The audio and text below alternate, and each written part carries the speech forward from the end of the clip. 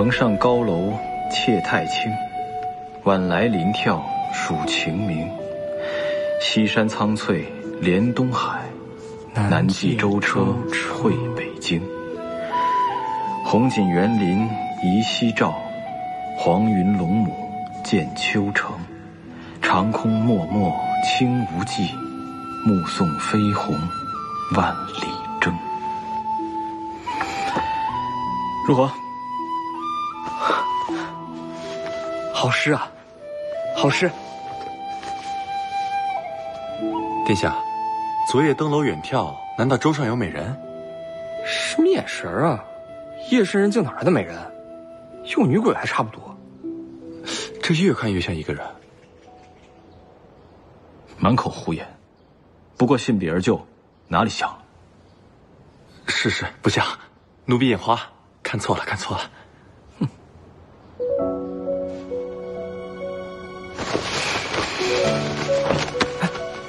奴婢该死！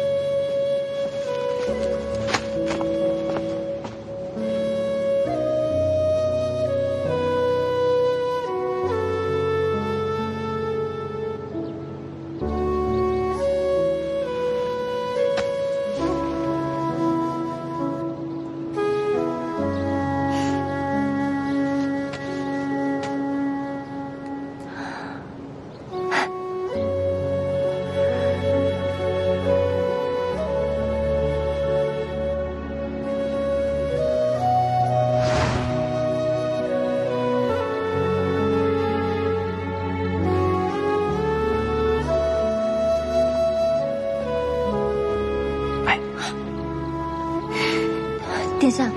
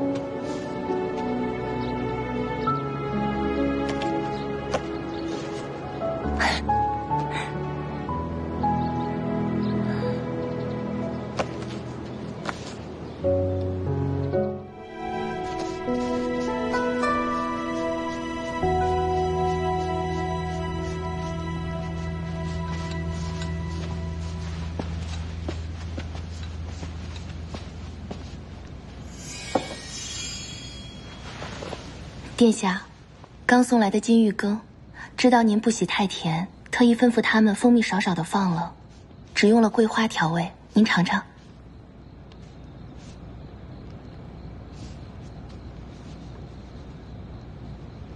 殿下，今日不是写字就是画画，不必处理政务吗？我难得有空，多陪陪你，不好吗？从前先帝在时，不是带您北巡狩猎，就是逼您协理政务，奏章总也看不完，连我都见不着您。如今殿下得了空闲，我自是欢喜，只是父皇登基未久，政务繁多，殿下身为一国储君，理应多为他分担才是。那也要他愿意让我帮他分担才行。殿下，该凉了。我累了。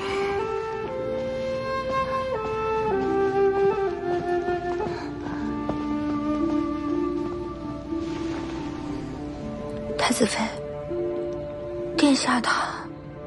看来过去的一切，殿下一刻都未曾忘记。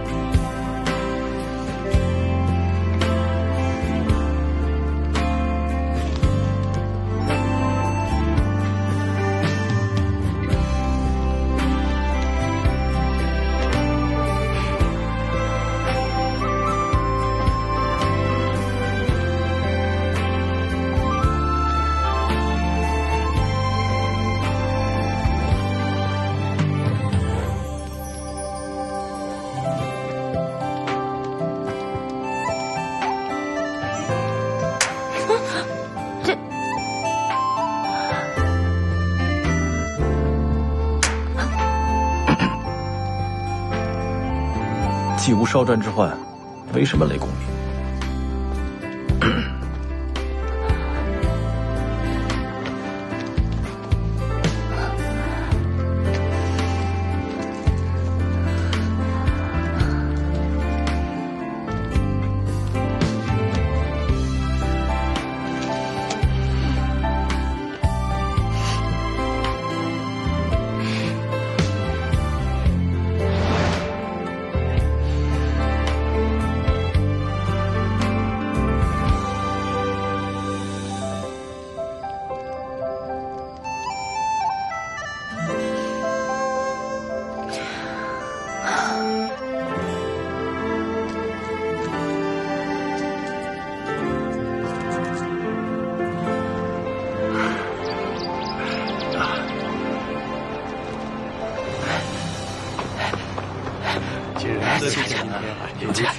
今日乘兴而来，定要尽兴而归呀！啊！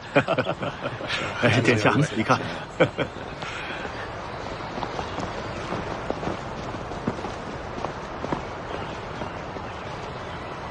殿下，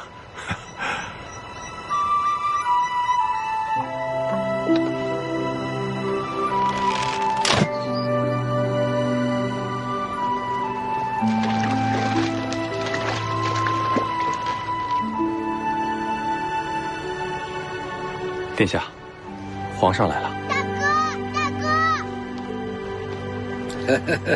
殿下，皇上不是生病了吗？圣驾来了，通知膳房备膳。是。哎，父皇，参见陛下。免了。谢谢陛下。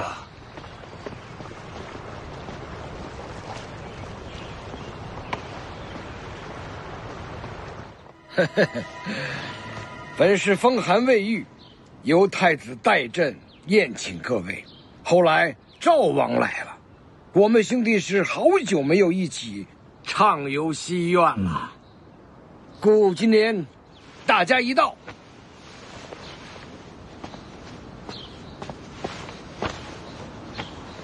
陛下甫一登基，便增了臣弟岁禄，皇恩如此浩荡，臣弟感激涕零。自是要入宫谢恩的。哎，我们是亲兄弟，不必多礼。来坐。谢皇兄。阿山，过来。等你把我送你的字帖临完了，我就带你去放鹰，好不好？真的。魏王从小就同太子殿下非常亲近呐。天底下我最喜欢的人就是大哥了。皇兄，太子虽然年纪轻轻，却颇有威望，又深得人心，就连魏王都如此倾慕于他，难怪父亲在时常常跟我们说：“此他日，太平天子也。”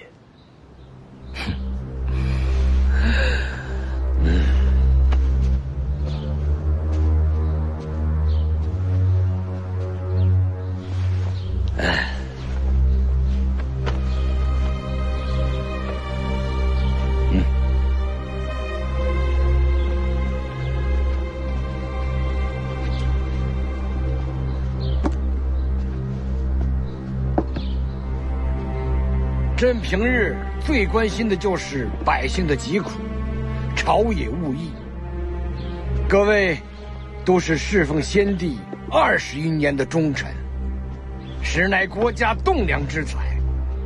朕今后执政，如有疏漏，我希望你们就拿出这枚绳签纠谬的印章，密书以文，朕一定斟酌。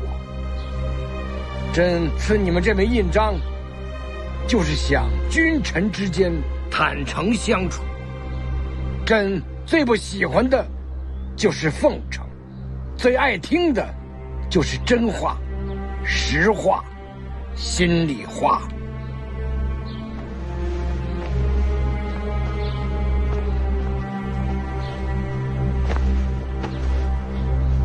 臣等领旨谢恩。爱卿，有何谏言呢？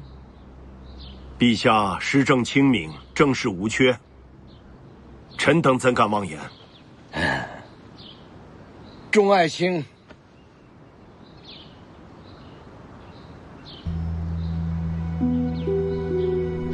父皇能够纳谏求言，自然是好事。不过今日游园难得轻松，不如就暂且抛下政务，等他们好好斟酌，再向父皇投章献策也不迟。太子殿下说的是，请陛下容臣等回去想想。朕一登基，便下了求见令，可时至今日，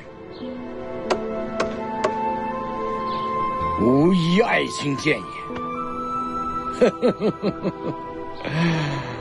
好，罢了，各位，请起。谢陛下。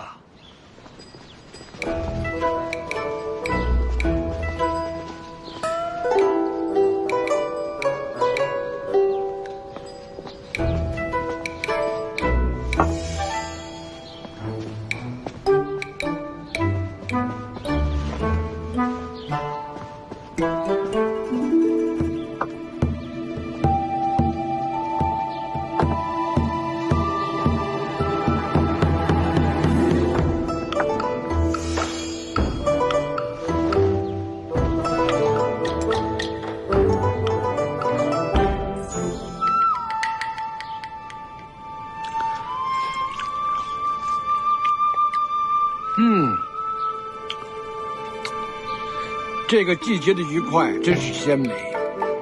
父皇，愉快固然鲜美，但毕竟是个腥物，余味极寒，恐伤龙体，撤了吧。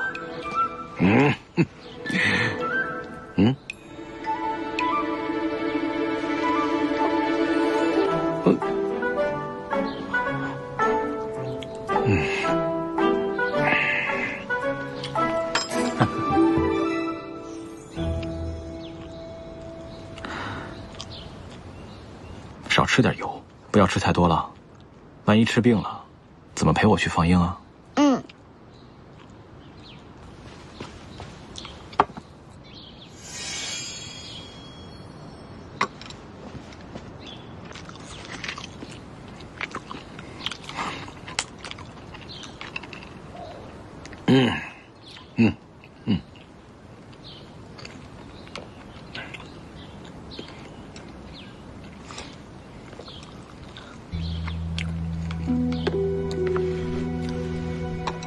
大哥，不好吃吗？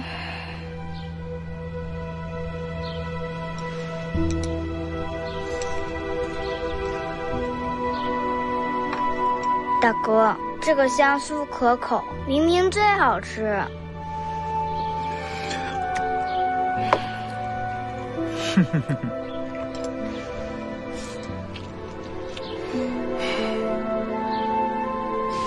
请问姚长善在吗？我是。孟上使有吩咐，请姑娘随我来。哎，这是凉冻的吗？嗯。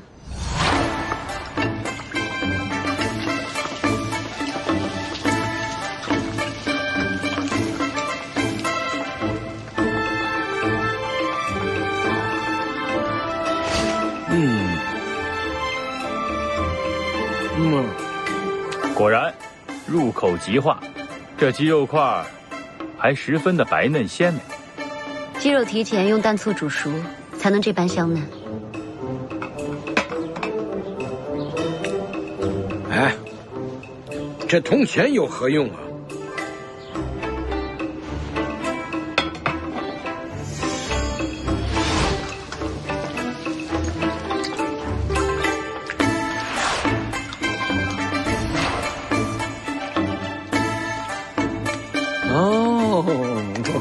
妙妙妙！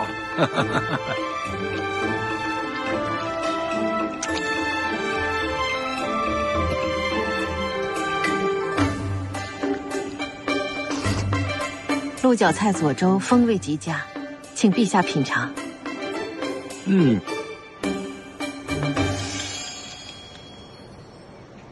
桂鱼粥常见，做法可不常见。大哥，这真的好有意思。不过是《夷坚志》里面的元真僧粥，读过几本闲书，也敢在御前卖弄，真有意思。爱读书不就是个哑厨了？大哥，你今天好乖哦，看什么都不顺眼。这庖厨到底怎么得罪你了？我有吗？你看错了。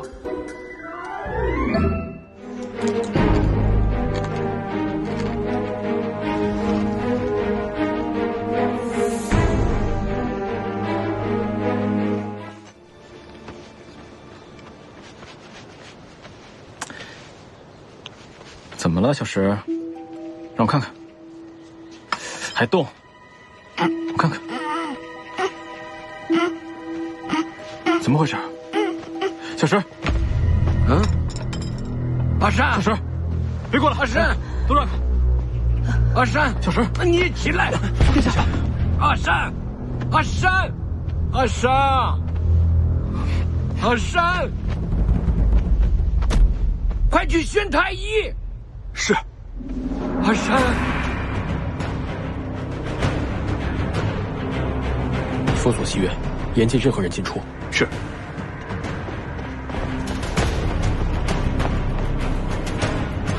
魏王出门前可有异样？没有啊，殿下刚刚还好好的，这是怎么了？是鹿角菜，陛下，一定是鹿角菜的缘故。啊！谁准你胡说八道？鹿角菜长于山野，难免沾染蛇虫毒液，须得绿豆汤烫后方可食用。如今魏王殿下中毒，怕是他们疏忽了这一点。陛下，厨下至善，既小心谨慎，断不会出如此大错。还是赶紧请太医给魏王殿下诊治。所有设施刨除，一律拿下。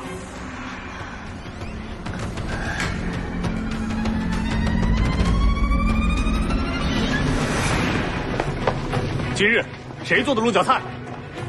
他们。发生什么事儿了？带走。你们五月为什么抓人啊？干什么呀？走，快走！我干什么了？放开！放开我！少废话！我们到底犯什么事了？放开我！这是怎么回事啊？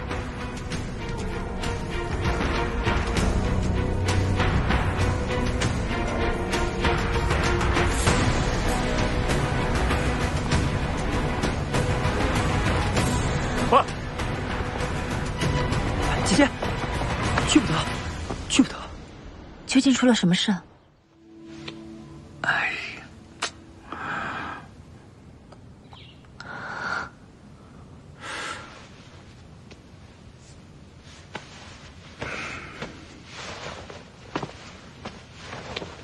陛下，殿下虽已服下清毒汤剂，可他年纪太小，如今头面浮肿，脉息浮数，怕是守不住。陛下，可他背上毒性积压肺腑，才有红肿热痛。陛下，阿山最想您了，平时体弱多病的，你说他怎么受得了这个苦呢？这次想要平安度过，真的只能求上苍的垂怜了。陛下，太子殿下担忧魏王的病情，再三请见。不见，让他回去。是。陛下，你说阿山好端端的，怎么会突然中毒呢？一定是有人结恨臣妾，处心积虑的想要了阿山的命。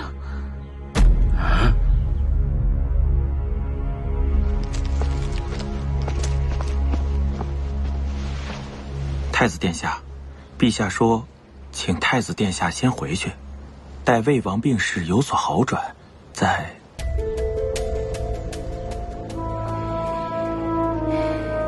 走吧，上屋。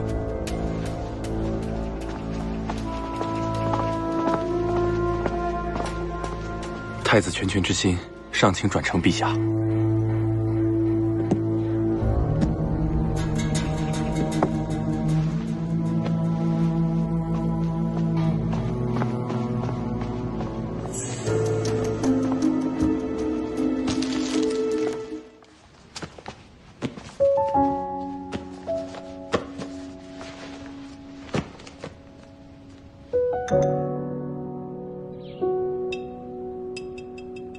太子妃，还是我来吧，你太慢了，这个我比较在行。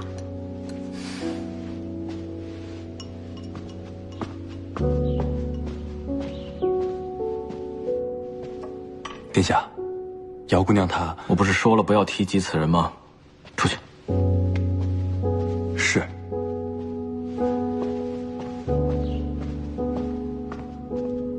殿下，没事。殿下是担心魏王的病情吧？ 如今整个太医院都守在那儿，又能有什么事儿？殿下是忧心过甚了。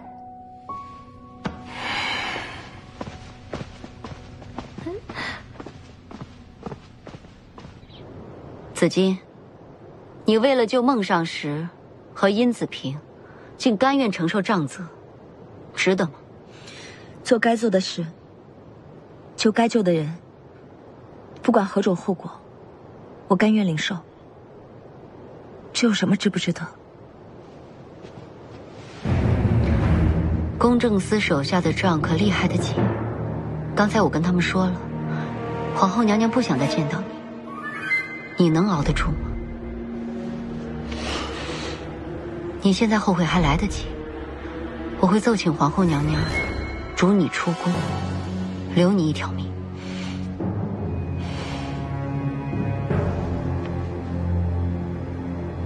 那杀人的宦官，不就是你派来的吗？阴差阳错，反容我逃过一劫。事到如今了，干嘛还要再说违心的话呢？我不想亲眼看到你死，这是命。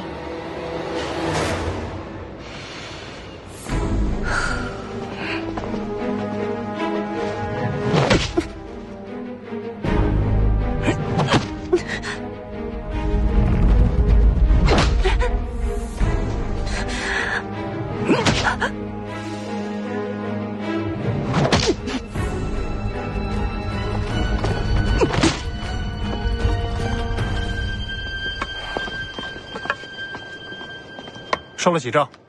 才6仗。区区6仗你已受不了了，再来4仗，世上不会再有你这个人。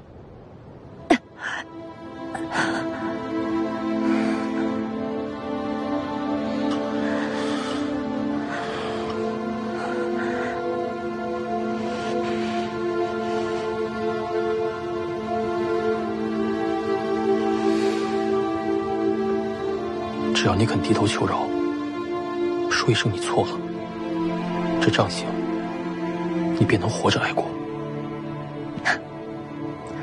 敢问大人，我何错之有？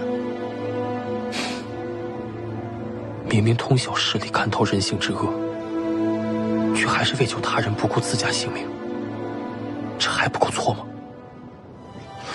你要是再不知回首，纵然我救你一次，很快你便会重蹈覆辙。而我从不救主动寻死之人。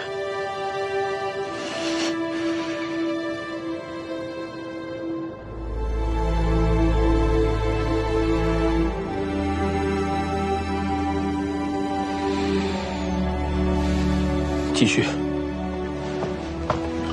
不知好歹。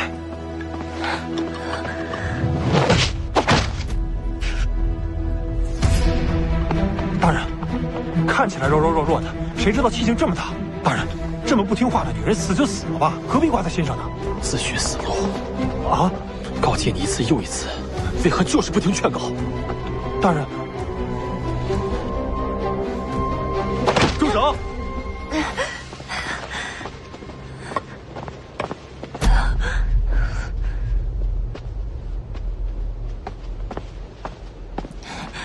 姑娘，你只要说一声，殿下自然会救你。多谢你的好意，还有2杖，我受得起。不用你开口求情，你哪怕抬起头看殿下一眼，就算是服个软。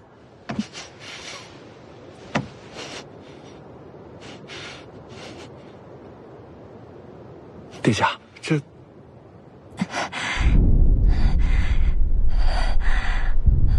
继续啊！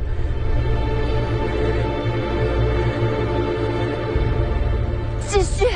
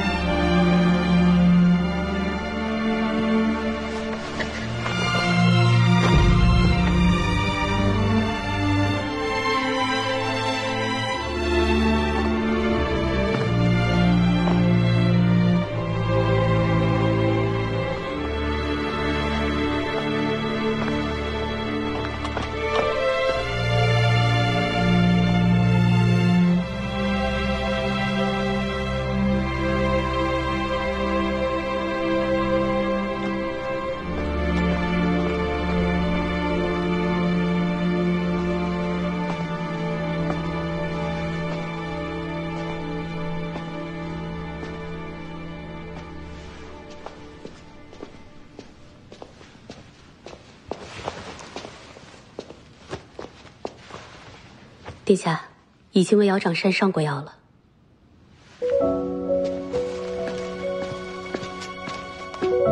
7点药，他每日服用的药剂都由您亲自煎熬，再送去上市局。是。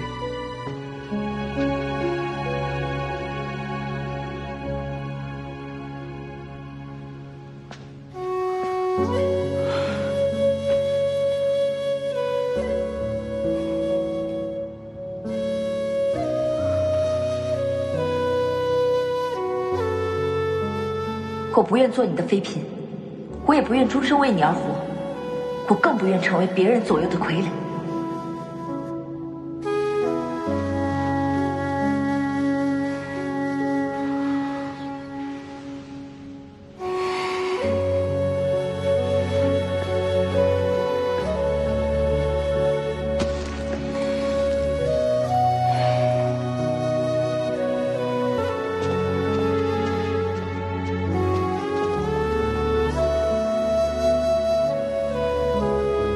殿下，为何帮人却不现身啊？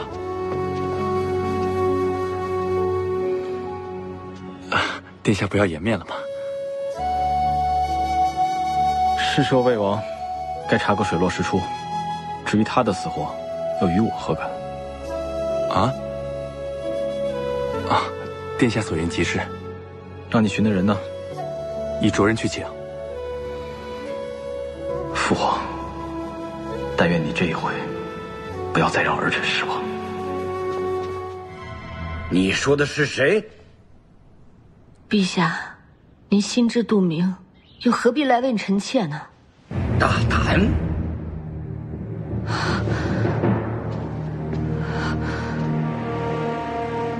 陛下，这往事历历在目，您是一国之君，他自然不敢怪罪您。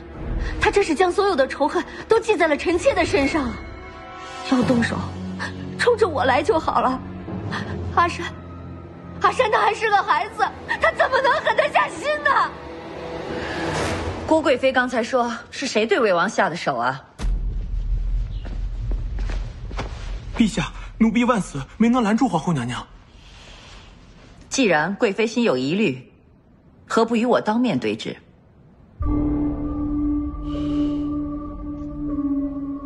陛下，魏王病情如何？太医怎么说呀？孩子何时能醒？不准碰他！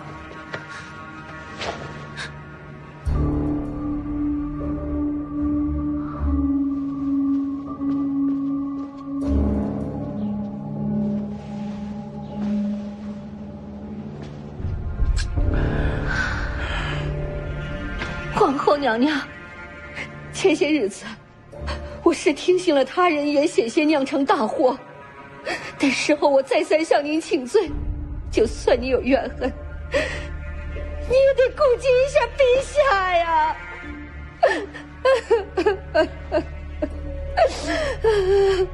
陛下，贵妃全无实据，妄加臆测，您竟也全然相信？陛下，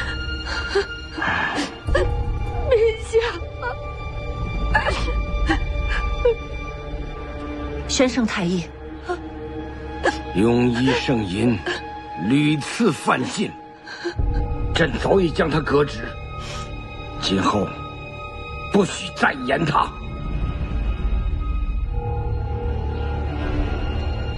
陛下，您宁肯相信一群庸医，也要把救了您妻子命的人革职。太子妃到。父皇，圣淫离京不远，儿臣已经急命他返京，为小时诊治。朱瞻基，谁准许你如此悖逆？陛下，请允许臣媳为魏王诊脉。去吧。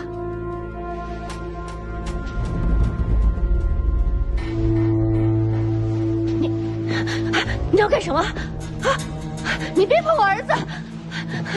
陛下，朱瞻基，难道要取你弟性命不成？太子殿下，太医院早已有了定论，魏王殿下是因为中了毒才会昏迷不醒，您又何必再惹陛下生气呢？父皇，阿山不是您，我也不是二叔，阿山是我亲弟弟，我不会让任何人伤害的。你什么意思啊？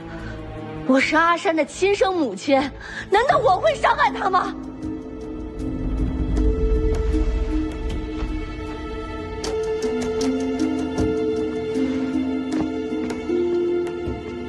陛下，魏王的确不是中毒，而是外感风湿火毒，生了悲剧。你胡说八道什么？刚才大院判分明说，魏王是因为食用了未禁毒的鹿角菜。确定吗？来人，把大院判抓起来，严刑拷问。是。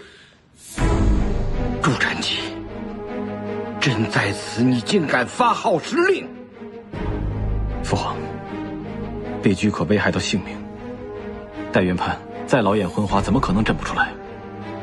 除非有人想蓄意隐瞒小时的病情。你，陛下，他……父皇，戴元判欺上瞒下，依您的睿智，怎会想不到关键？不过是偏听偏信罢了。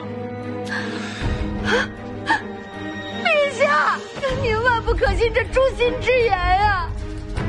北居随时可以夺去孩子的性命，你还在这儿狡辩，果实，你还配做个母亲吗？父皇，小石我要带走，就在我的宫里养病。至于贵妃，她是您的妃嫔，儿臣不便干涉。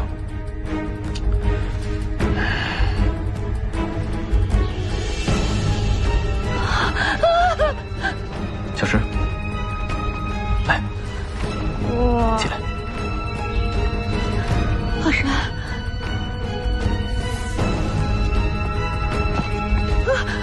阿山，陛下，陛下，陛下，你起开！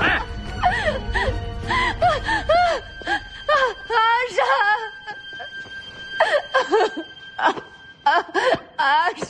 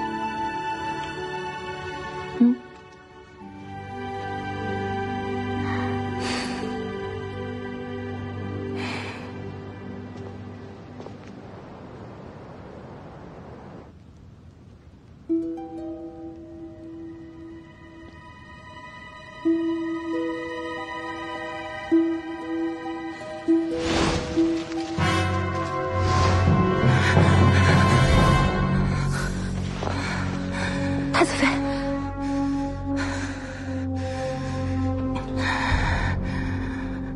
出去。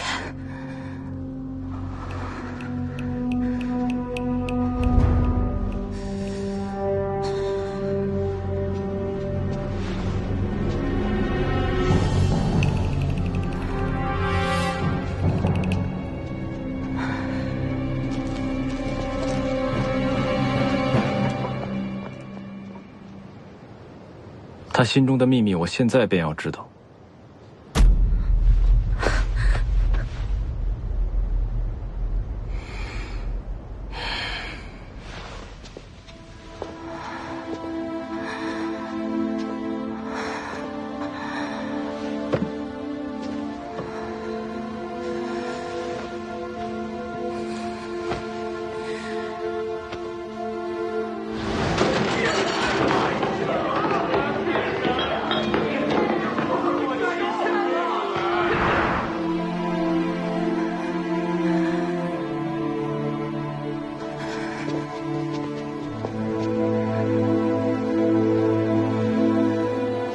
如此畏惧诊脉，为何不将当初的事情告诉我？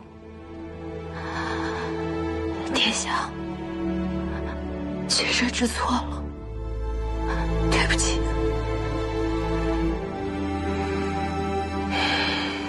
好了，我知道了。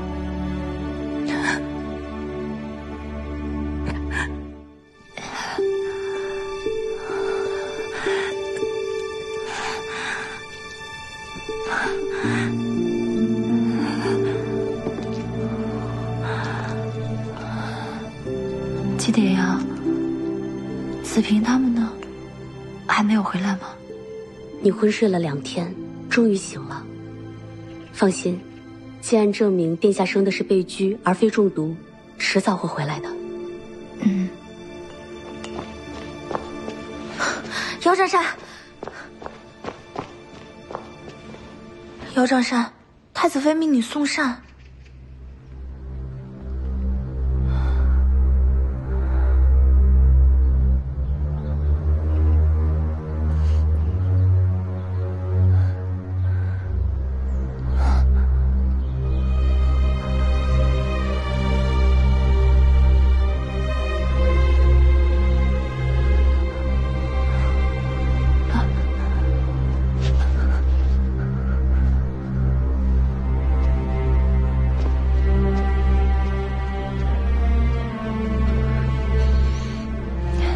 太子妃，奴婢奉命来送膳。知道我为何要罚你吗？你向皇后示警，表面是在提醒皇后娘娘，实则是在为尚食局开脱。可你为何要说那第二句话呢？胡尚食不过是被皇后娘娘厌弃而已。所以啊，我也不过是让你跪了半个时辰而已。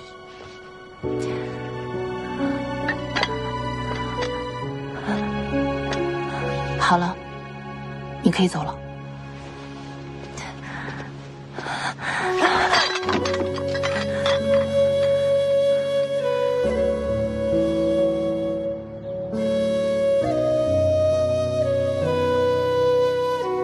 这一局，终究是我赢了。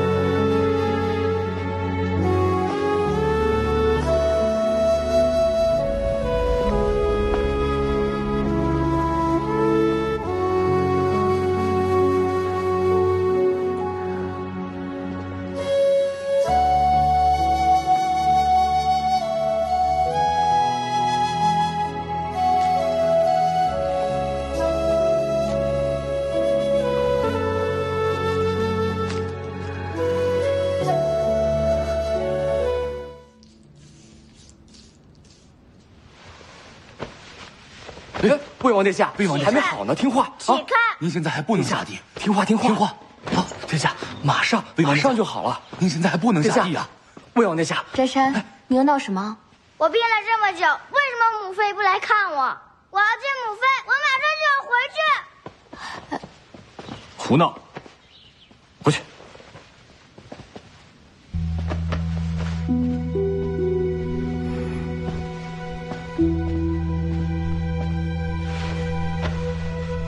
盛太医，辛苦了。殿下言重了，这是微臣分内之事。盛太医，关于魏王这2日的药方，我正要向您请教。是。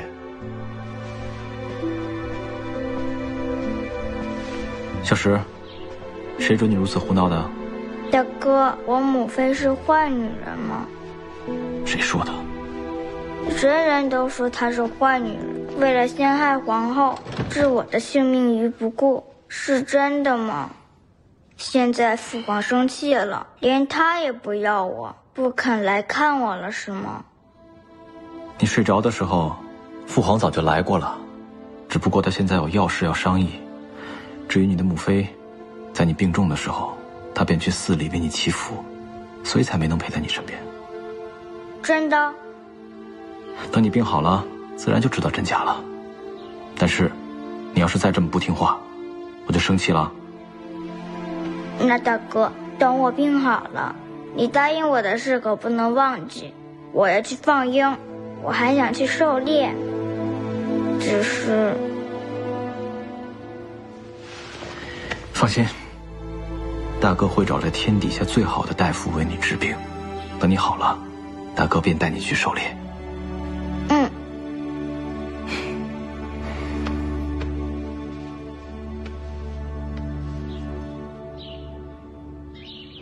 殿下，我也没法子啊。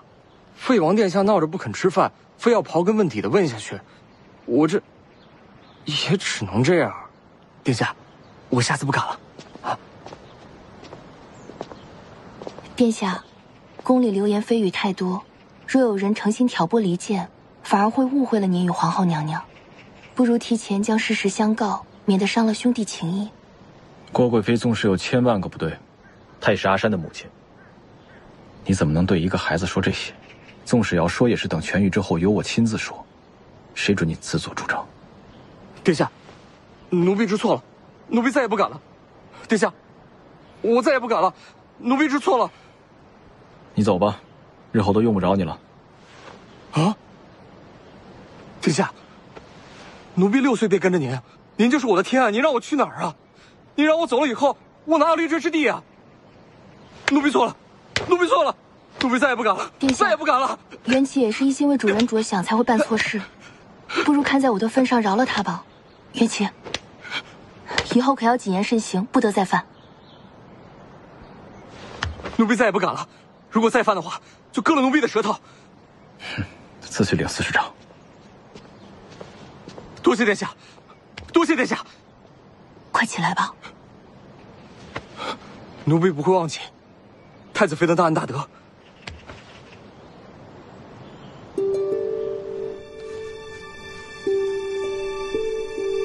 走，来，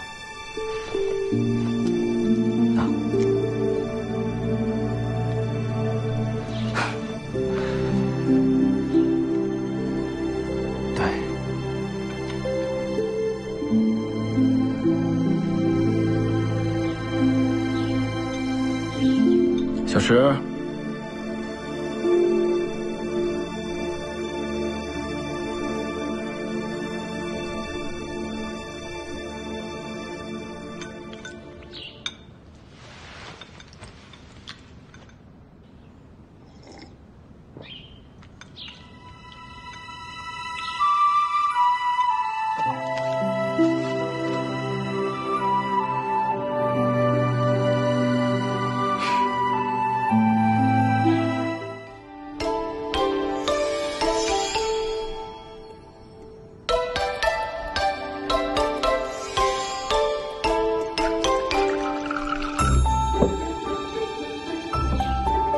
这是奴婢听闻以菊花入普洱，能够治疗疔疮肿毒，又可以清火明目，对魏王殿下的身体大有好处，所以才斗胆一试。魏王殿下，为了适合您的口味，奴婢还特地加了少许冰糖，可以消弭菊花的苦涩。喝一口。您尝尝这道水晶桂花糕，桂花是奴婢亲手采摘的。听闻您时常觉得心火旺，而且咽喉肿痛，这个可以缓解。或者，您要不要尝尝蒸蟹脚？殿下，吃一个。我不想吃。殿下，咱们呀，吃一口蟹脚。你看这个蟹脚，这皮儿薄的呀，里面的蟹肉都能看到。每一个呀都那么饱满，特别好吃。来，吃一口，吃一口嘛。我不吃，我不吃，我就是不吃。好好好，不吃不吃。还有糖蛋散，酥酥脆脆，香甜可口，保证入口即化。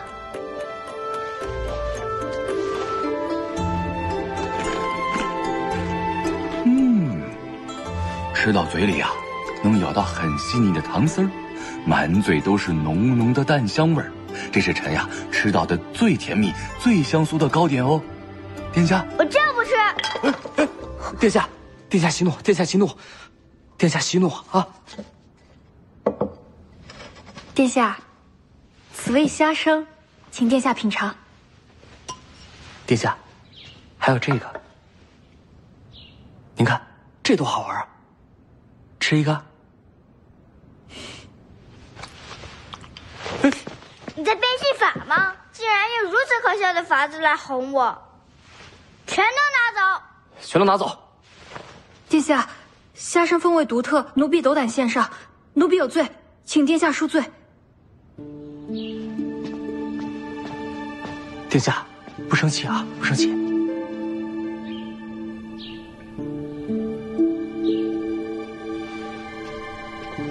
殿下，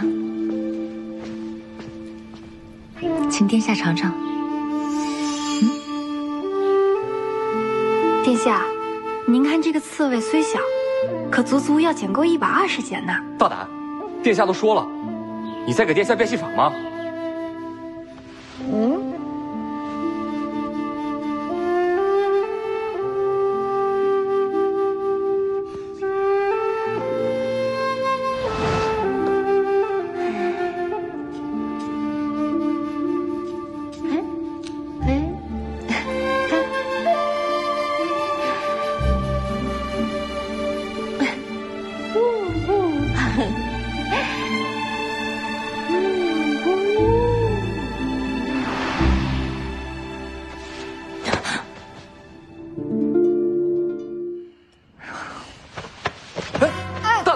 你敢以下犯上！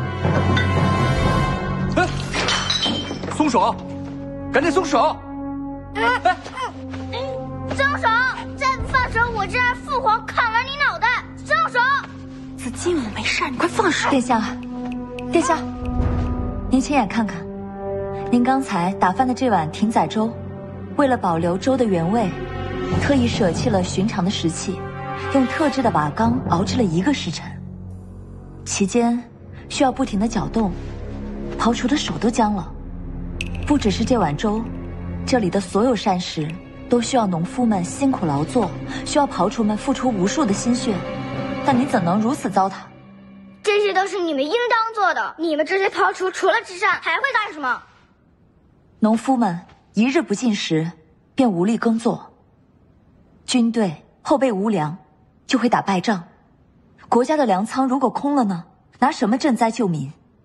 没有了粮食，国家就会动乱。而且，这是太祖皇帝曾无数次告诫他的子孙后代的事。粮食是世间最珍贵之物，那为何要如此轻视制作膳食的刨除？又为何要公然违抗太祖皇帝的祖训呢？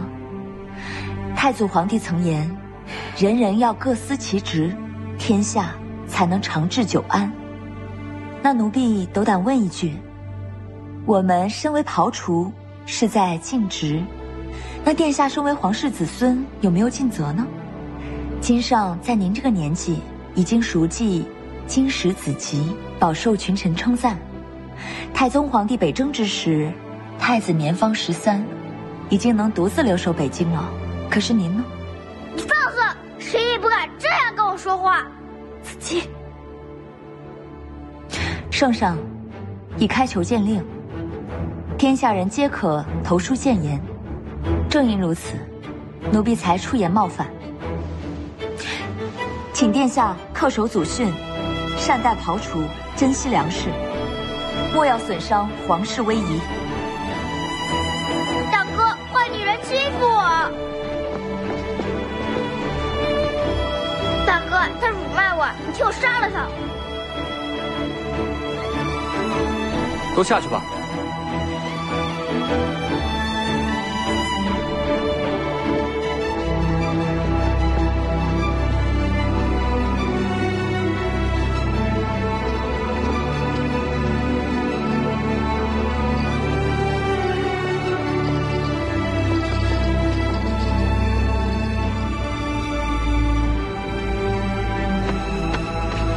多危险啊！万一魏王真的发疯，坚持要砍掉你脑袋呢？幸好太子殿下在场。你以为以魏王的个性，他会善罢甘休啊？你刚刚伤着没有？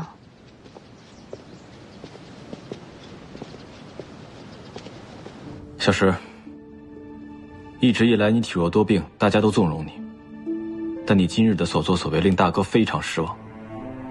你是朱家的子孙，大明的亲王，怎能如此的放肆？大哥，连你也不帮我。你日后要是再对下人发脾气，自去面壁一天。走。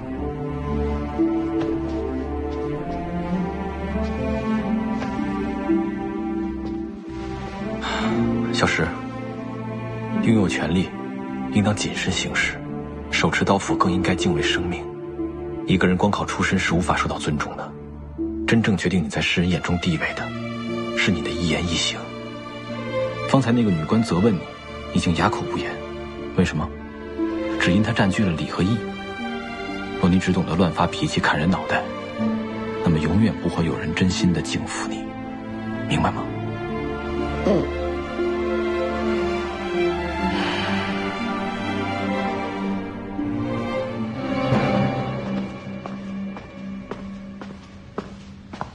父皇，刚才朕派人到你宫里接阿山，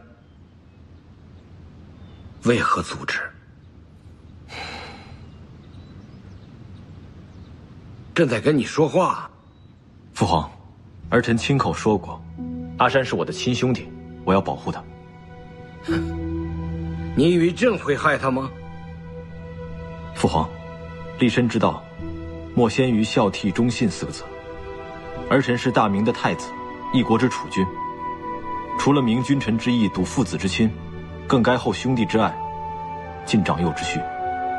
儿臣不能任由一个眼界有限的深宫妇人去教育、指导我的亲兄弟，这样只会害了他。皇上，该用膳了。你也坐下吧。谢父皇。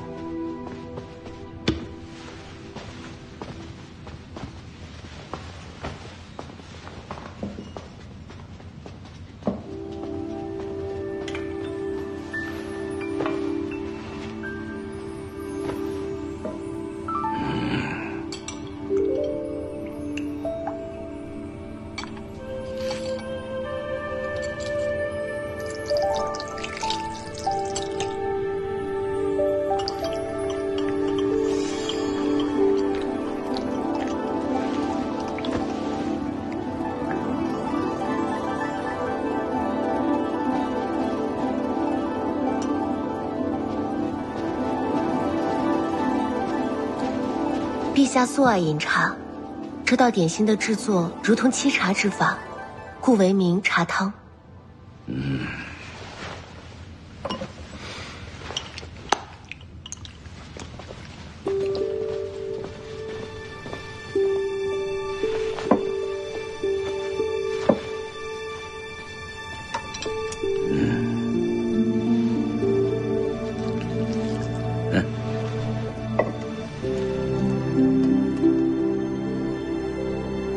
刚才你所言甚是有理，今后要是有空呢，多过来陪陪父皇。是。吃鸡。好。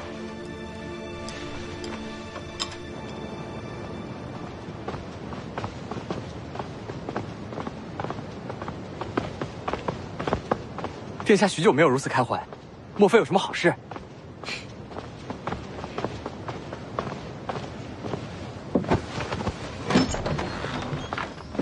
最近不是没有奏章吗？怎么回事啊？殿下，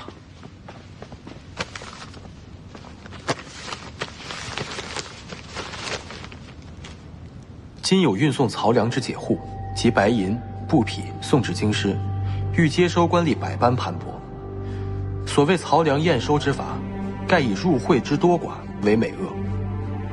民运之家不堪盘剥，无力返乡者众。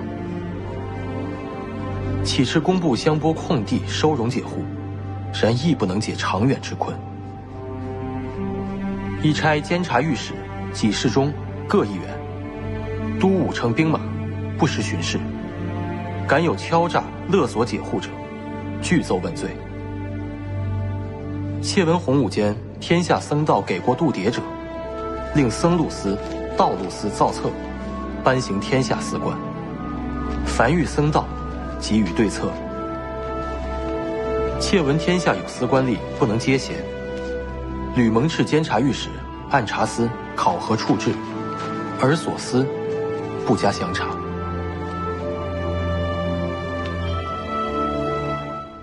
哎，父皇，儿啊，来得正好，与父皇一起品尝美食。是，父皇，儿臣有一幅画想邀父皇共赏，可惜往日并没有机会。天下大事也等善后再说。坐。是。哎。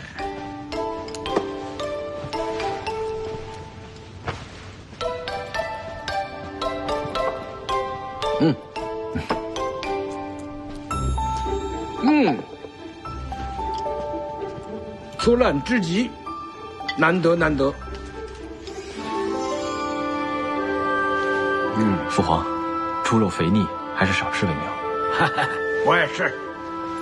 太子所言极是，所谓虚则补之，寒则温之。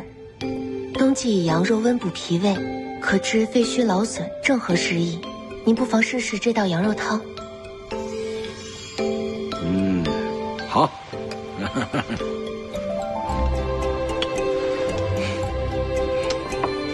一起尝一尝，来，吃，吃。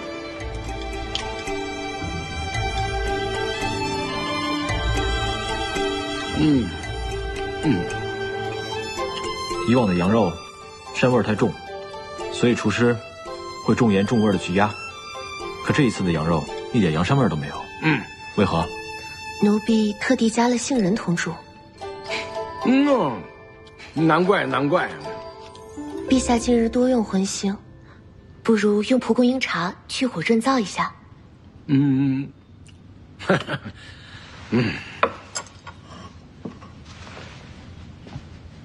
哎，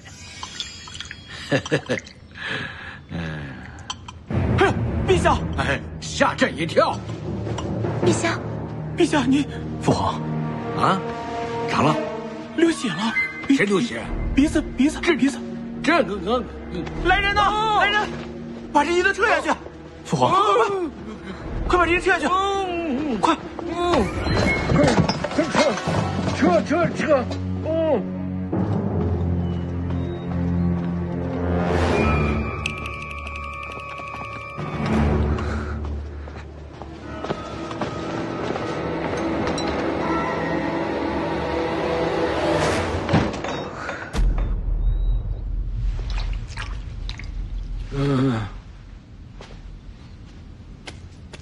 陛下这是肺气过热，才会气血上逆。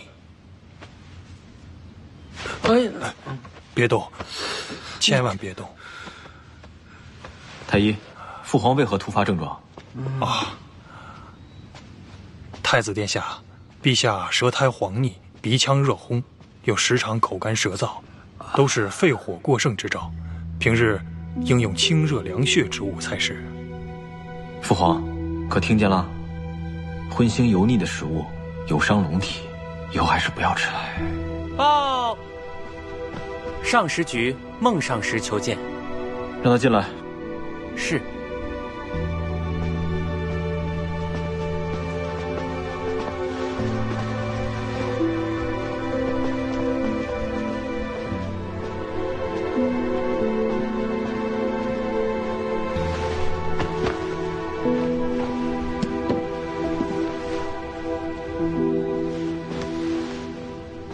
听闻陛下龙体不适，奴婢深感惶恐，特备清热润肺之物，待太医看过后，再请陛下服用。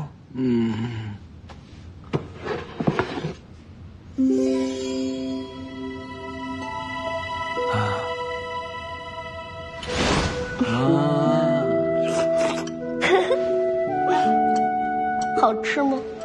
甜，没有你甜。太医，父皇现在可以用药膳吗？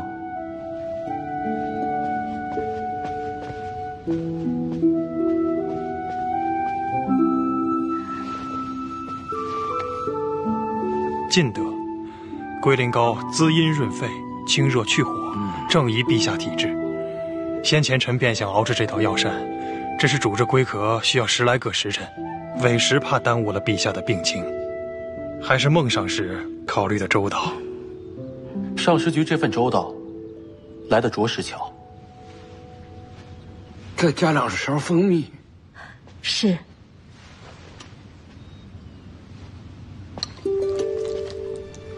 以前每逢夏日，宫中总用此物润燥。魏王殿下最近总说喉痛心热，尚食局才特意制作备用，没想到便派上了用场。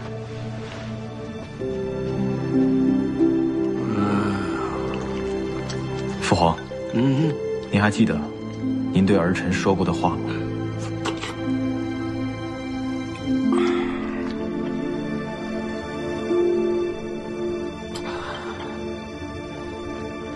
宣郭贵妃上殿。是。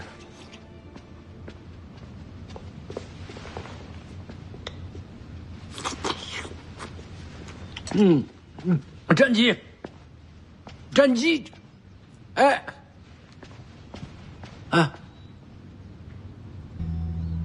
都退下吧。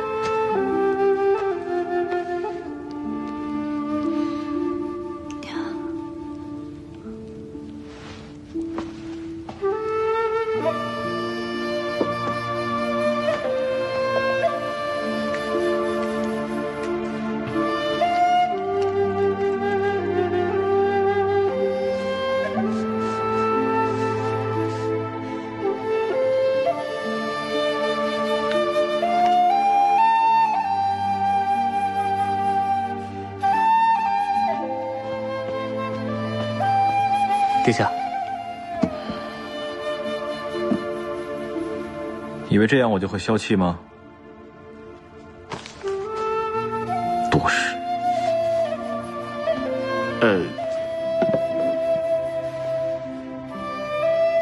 殿下，这龟苓膏可能有点腥，要不要用些别的？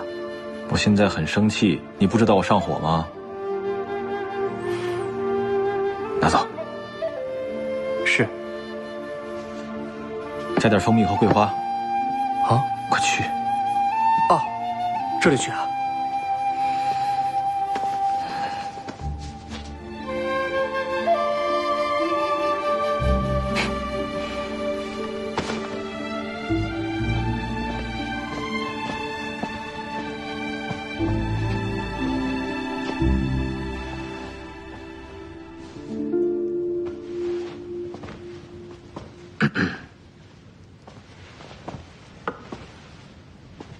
怎么了？不舒服啊？只是夫人调理身子的药，吃下去吧。奇怪了，怎么妙贤也在喝药，你也在喝药，而且你们都没有请医女，怎么？是你开的方子？你身边的人我怎么都没见过？华嫔太年轻，母后怕她担不起事，所以特意挑了4个伶俐的宫婢送来。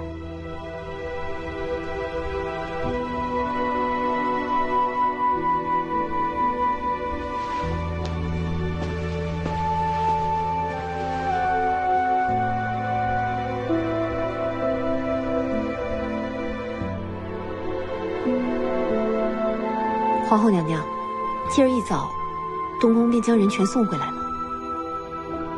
是太子妃的意思？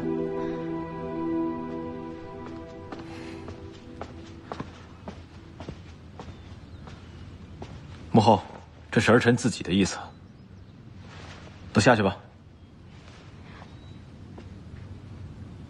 是。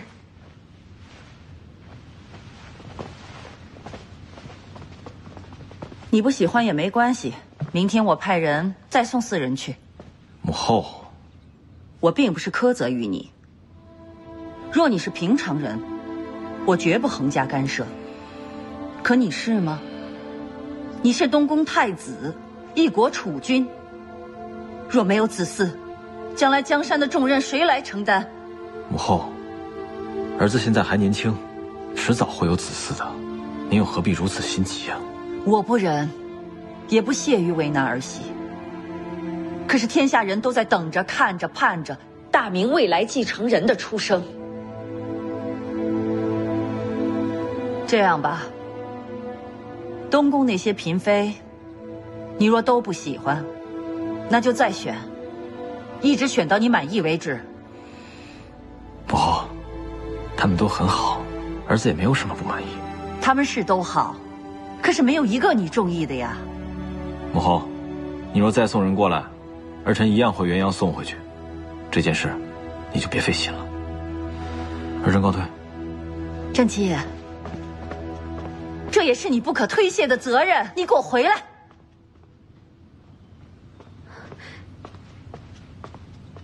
主子，这孩子，他怎么就不明白呢？若今日我不为难他们，他们就会成为千古罪人。只要有了子嗣，他们才能不再受世人的责难，才能真正的有一条活路。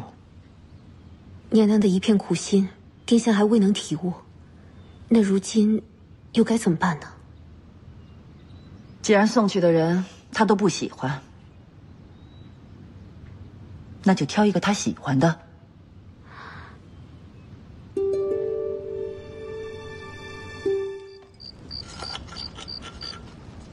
殿下，虽然陛下已经免了交趾的金珠、陕西四川茶客的采买，但仍有多地采买强征强收，劳民伤财。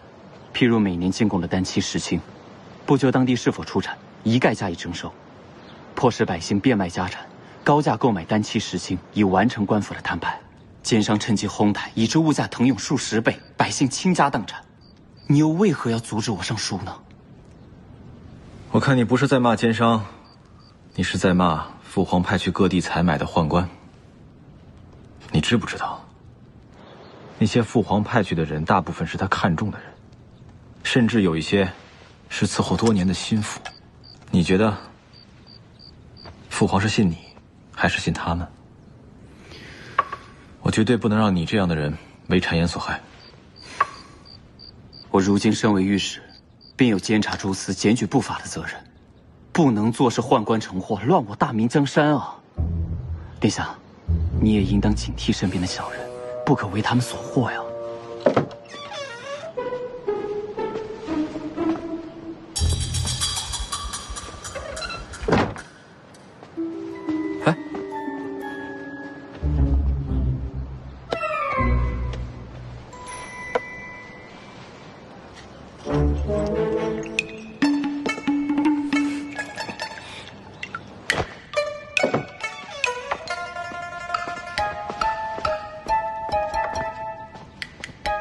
殿下，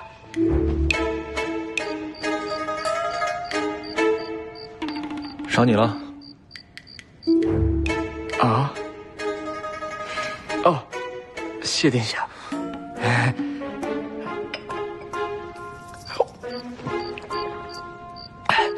好茶，好茶，好茶，谢殿下。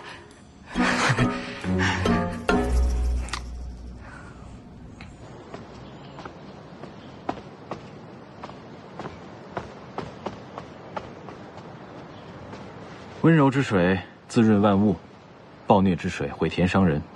所以人们修水车、兴田园、建堤坝防水患。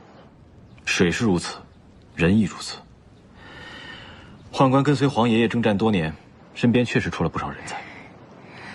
果然是一位正直勇敢的青年才俊啊！什么？走，这边，这边。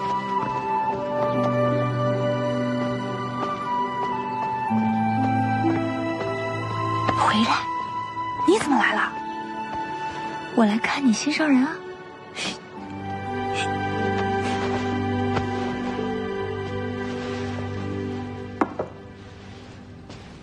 郑三宝英勇善战，戍下西洋；伊什哈多次出使努尔干，招抚地方各族。当然，也有私传内廷消息，图谋不轨的谎言。宦官与水，甚至于百官，其实并无不同，也无善恶之分，只看如何用罢了。殿下谬矣。利刃握于侠士之手，便可行侠仗义；落于匪寇之手，便为杀人利器。大明国祚关乎万民，今圣上仁慈，太子贤能，皆可牢牢握住这把利刃。可谁又能保证大明代代都出圣君雄主呢？大胆！出去！出去！哦，是。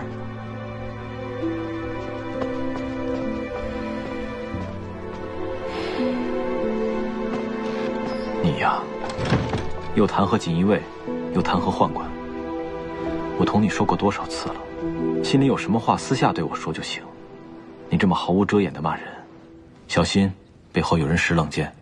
殿下既然知道是小人，又何故留在身边呢？我自少时，袁琦便在我身边伺候。有一次意外坠马，他扑过来护卫，重伤躺了1年。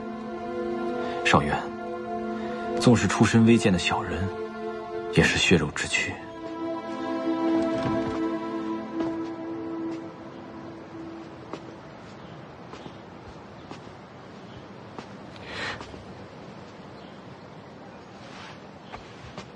我去备膳。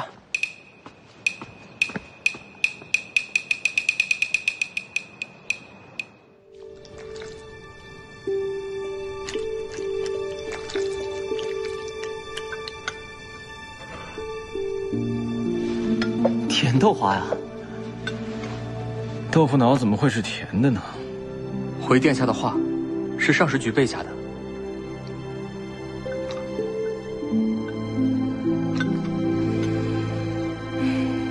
豆腐脑怎么是甜的呢？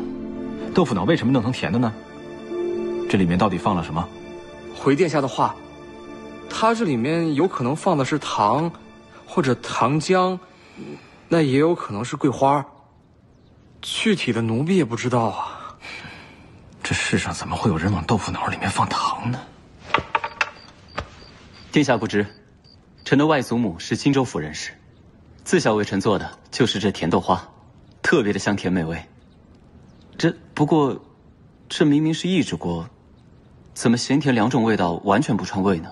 哦，奴婢亲眼瞧见，那是一个将这个锅一分为二的铜片，铜片上抹了，具体的等奴婢问过之后再来回话。这是胡闹，豆腐脑只能是咸的。啊。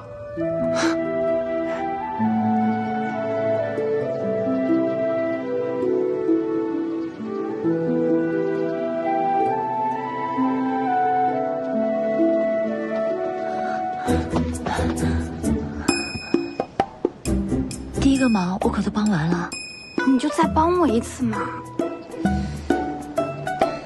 哎，以前从未听你提起过，你们俩是在宫外认识的吗？那既然心悦他，为何一直推我去啊？我刚当上长善不久，俸禄有限，女儿家的金珠玉石、罗帕汗巾我都没有，那些诗啊词呀我也不懂，如何表达情意啊？唯有做一两道可口的膳食，尽尽心意。你就帮帮我这一回吧，好紫荆，我求求你了，紫荆，好紫荆，我一辈子感激你，好不好？快去，紫萍，去啊！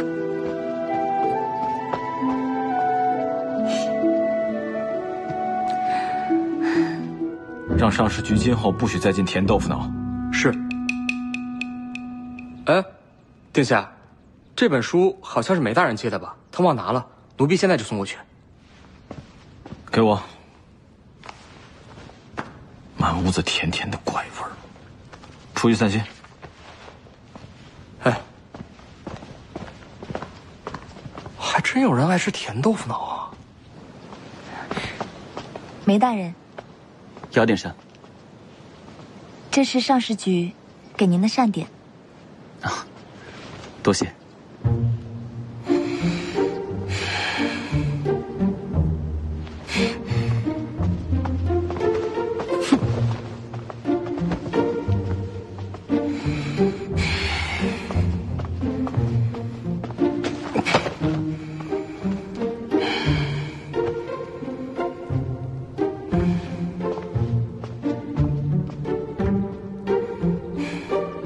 殿下，您看我做什么？失盒了。什么时候？哦，那不是给殿下的。殿下，这不能摔！你给我！殿下不是亲口说过吗？不许任何人再提起，奴婢自然不敢违逆了。你自去领20张。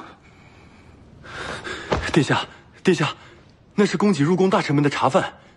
按理说啊，这活该是光禄4百，可他们整日糊弄差事，饭做的要多难吃有多难吃。光禄卿刚被陛下申斥了，便以筹办年宴为由，把这差事啊推给尚食局了。果真？千真万确，一句多余话也没说，食盒都是从我手里递过去的。那又何须笑得这么开心？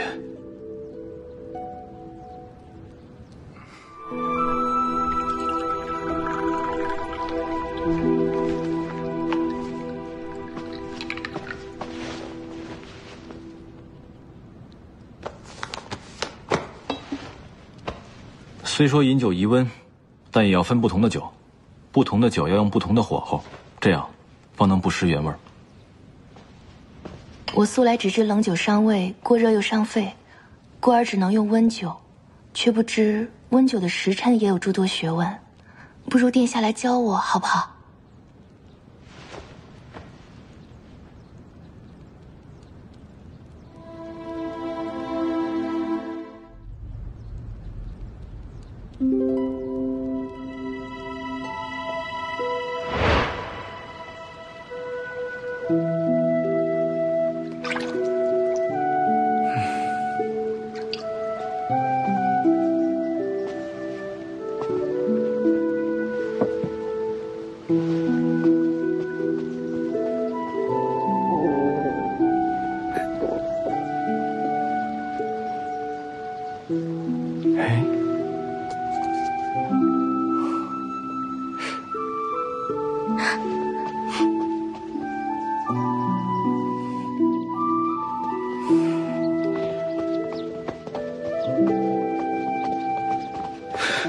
你好烦，好烦，好烦！别再跟着我！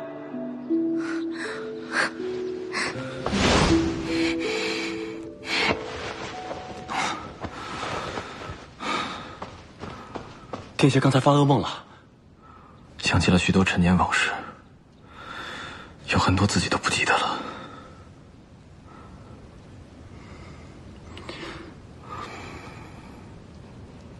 有什么话就说，不要吞吞吐吐的。殿下，上元佳节的鳌山万岁灯会已在筹备之中，届时陛下将邀后妃群臣同观鳌山，一定要加派人手，严加盘查。是。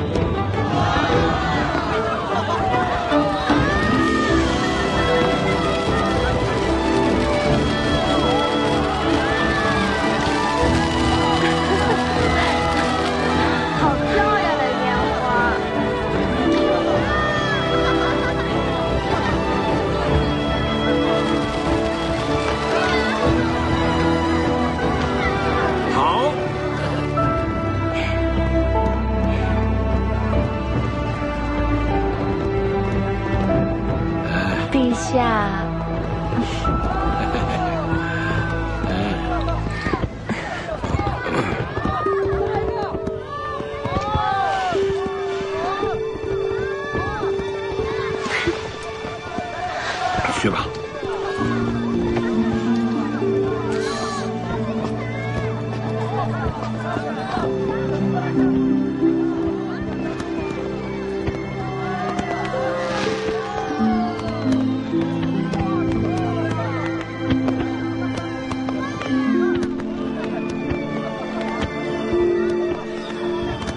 灯都要燃了，太子殿下怎么还没到呢？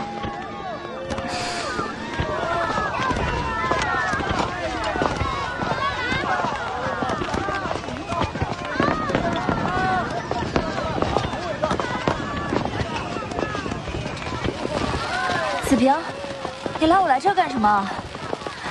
真的来不及了，还有1个时辰就要进宴了。你慌什么呀？今天上元佳节，鳌山灯一定要看的。哦，你看。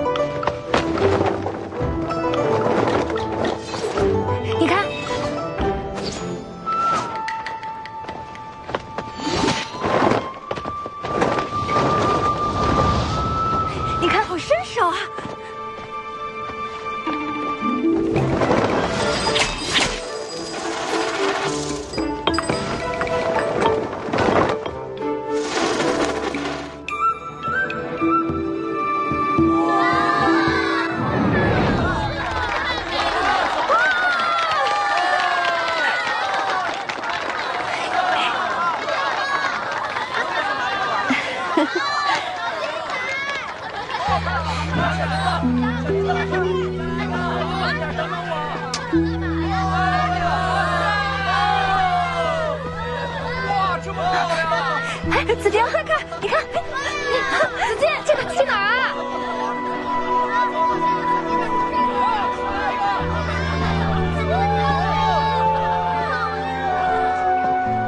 儿臣参见父皇母后。大哥，你好厉害！陛下，您瞧，太子可都是为了您才下场表演的，您就笑笑吧。多此一举，一国太子肆意妄为，成何体统？儿臣不过只是想哄母后开心。母后，方才您都瞧见了吧？我都瞧见了。你能有这份孝心，母后真是欢喜极了。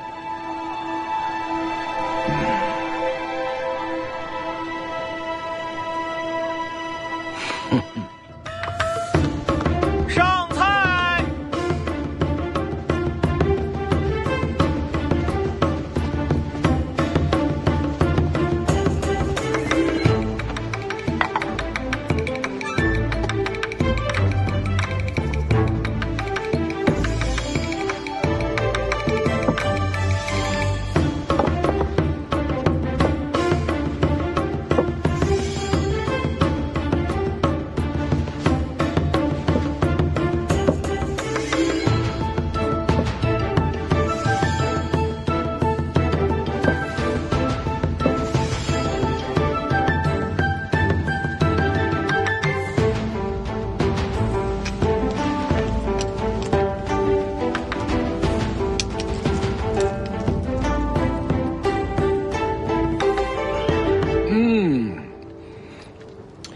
鸡皮软，肉又嫩，不同寻常的口味啊！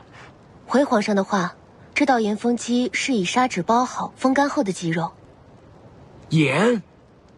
啊，这个做法倒很有趣啊！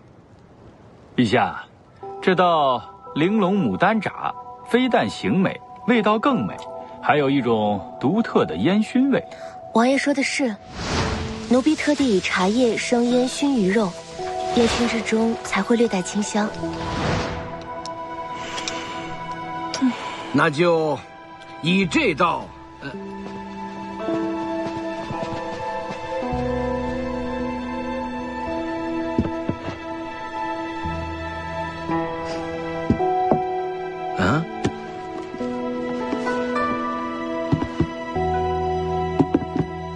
不是说要先9道冷盘吗？怎么一个攒盒就打发了？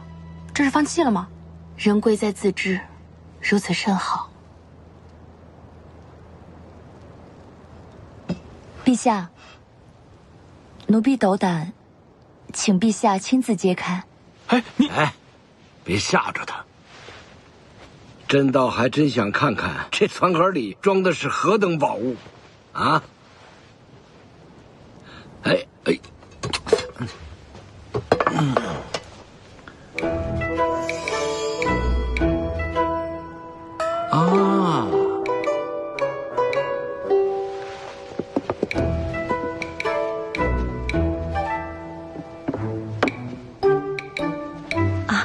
这是9色攒盒。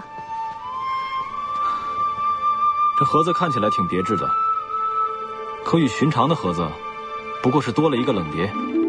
我看啊，还没有前面的用心呢。回太子殿下的话，所谓9色攒盒，便是蒜泥白肉、金衣白玉、椒麻鸡片、古酥鲫鱼、酱酥桃仁、红油兔丁、陈皮牛肉、姜汁豇豆、糖醋雪卷，9种食材，9种刀工，9种不同的烹饪技法。妙不在于菜的本身，而是根据不同的时节，可随时调整菜肴，荤素搭配，样样不同。啊，小小残盒包罗万象啊！就按照这9色残盒，吩咐光禄寺赐宴群臣。是。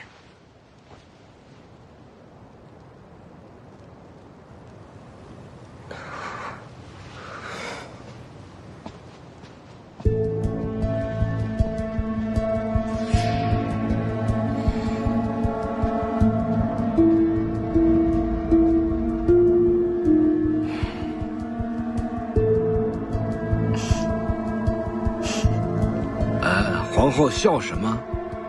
陛下，您看这出戏多有趣儿啊！啊，哪出戏啊？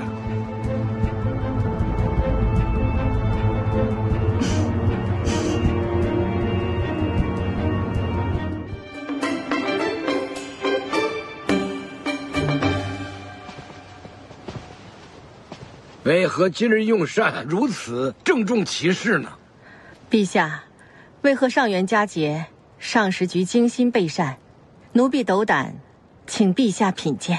陛下，这是尚食局在御前比试刨除之际呢，这可比看百戏更有趣呢。那倒是。请陛下稍后。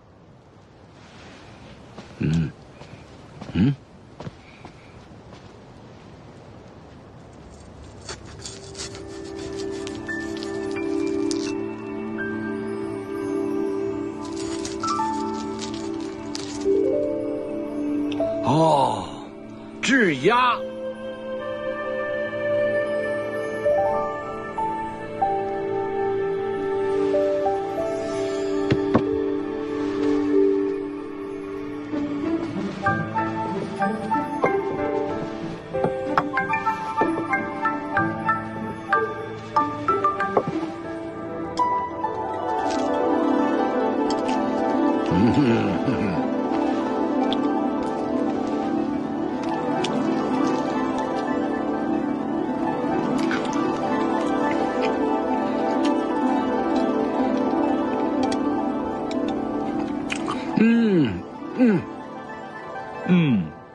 这鸭肉嫩而鲜美，皮又酥又脆，还有这薄薄一层皮上沾的油。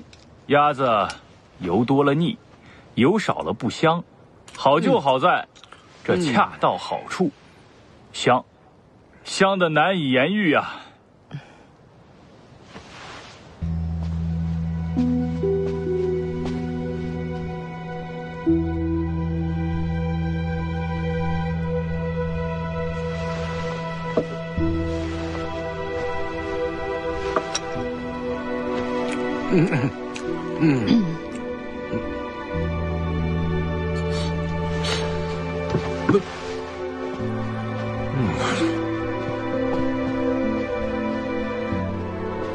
光禄寺的质押，肉老油少，跟这个没法比。陛下，金陵质押原选材野生花鸭，如今改为精挑细选的甜似小白鸭。食材只是其一，刨除的功夫才最重要。火候差之毫厘，谬以千里。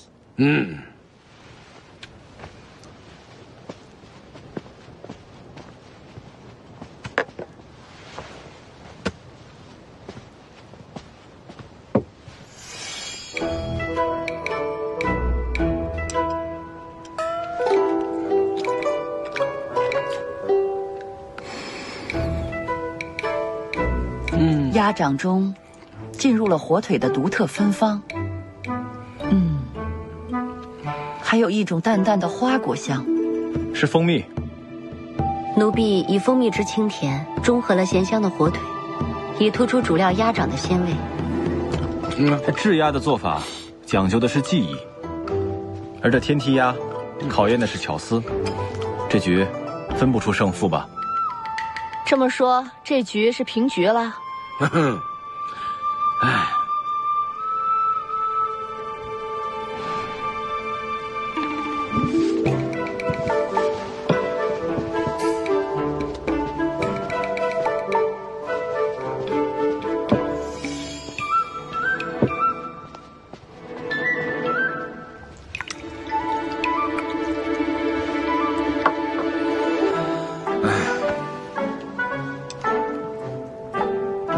鸡肉倒是酥辣，这做法也算是别致。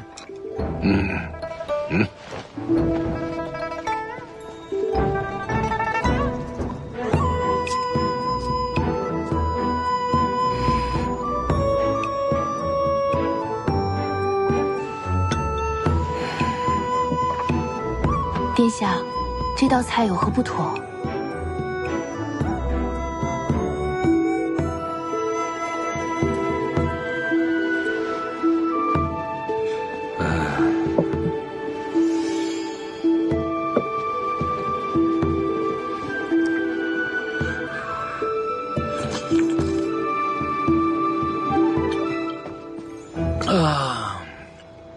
鲜嫩顺滑，味道醇厚，看似豆花，但豆花怎么会有如此鲜美的味道呢？啊！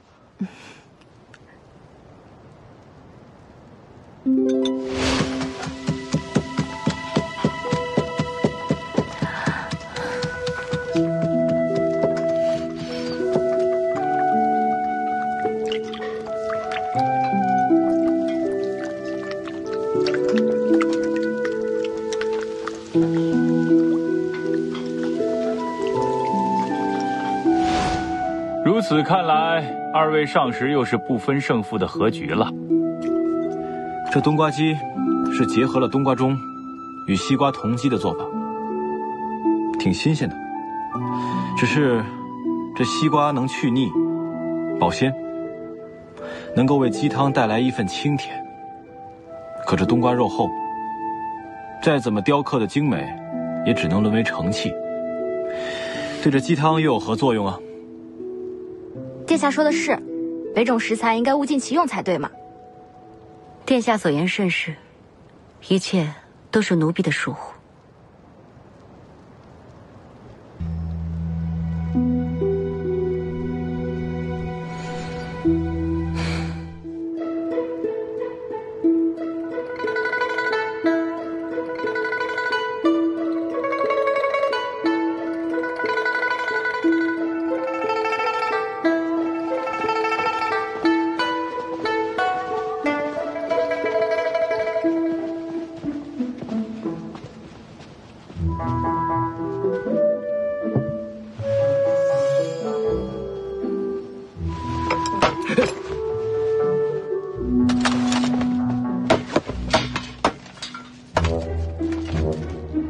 别大惊小怪。哼哼。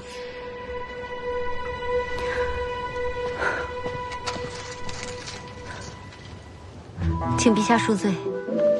陛下，鱼虾一旦脱水，以冰鲜运入皇宫，往往失其真味。世间最好的刨厨也弥补不了这种遗憾。冬笋亦然，林间挖出冬笋，待泥就地烤制，便是人间至美。这笋离土未超过半个时辰，奴婢又以黄泥包裹，文火烹制，才能留住其天然的香味。请陛下品尝。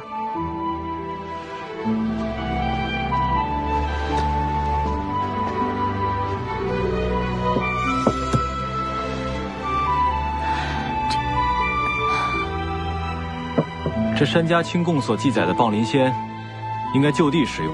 离土很久再抹上黄泥，又有何作用呢？殿下，您一尝便知。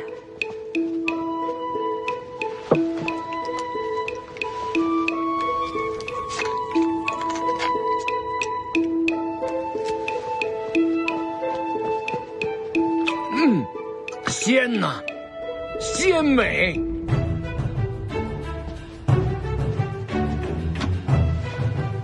请皇上过目。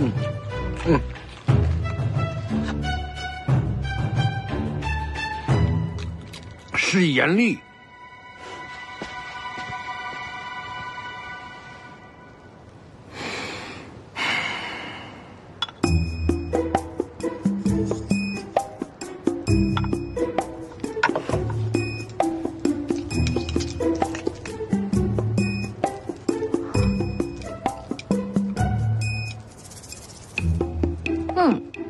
这罐藕味道特别，我一时竟尝不出里面的食材。太平盛会方内曾记载了一道益气和中、生津润肺的药膳，便是这道太平什锦罐藕，不过是百合、山药、天门冬、白茯苓罢了，说起来也没有什么稀奇的。那这道药膳是为陛下准备的吧？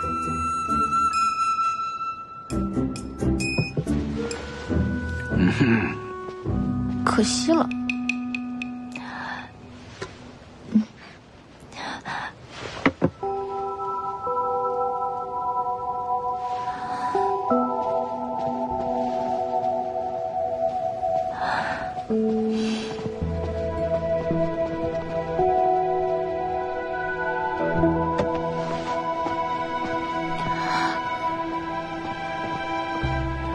陛下一定是山珍海味用久了，肚肠腻得慌，才会觉得这清泉配冬笋更新鲜吧？是不，太子妃？太子妃，有点伤的手没事吧？是啊，好像伤得挺严重的呢。你说他都伤成这样了，还在坚持治伤，反正我是做不到，这换我也做不到。是啊，也不知道会不会对以后有影响呢。我觉得这伤成这样一直不休息，以后肯定会落下病。我来弄剩下的吧。你都腾出汗了，剩下的我来做，你去忙点别的。子平，那这个调味方你会吗？我都偷看过多少次了，早学会了。你去干别的。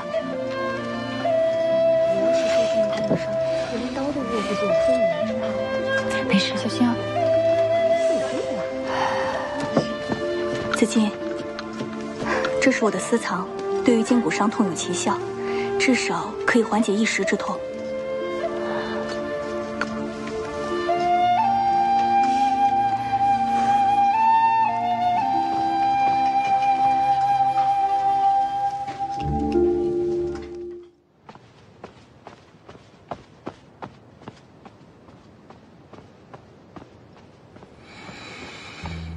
殿下，未曾早日禀报，确是奴婢过错。可您既然知晓，何不立刻制止啊？哼，固执己见，不听劝告，纵然他手断了，也是咎由自取。您要是真的漠不关心，何必眼巴巴送药去呢？谁送药了？我从未来过这里，也没有送过什么药。你要是再乱说，唯你是问。对，我送的，都是我送的。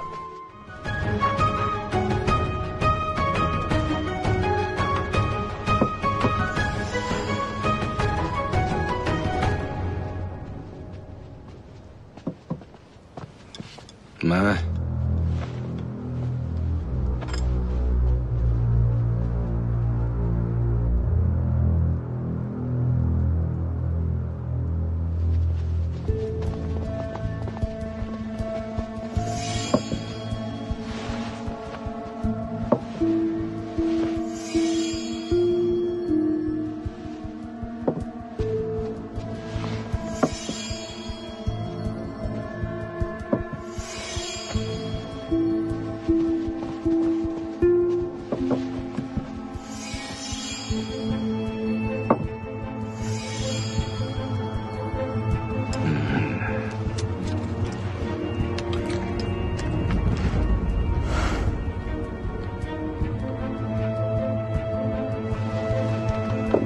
孟上师，请允许我去送膳。子敬，先前虽有郭贵妃代为转还，可终惹得龙心不悦。你现在去，怕也是于事无补啊。去吧。是。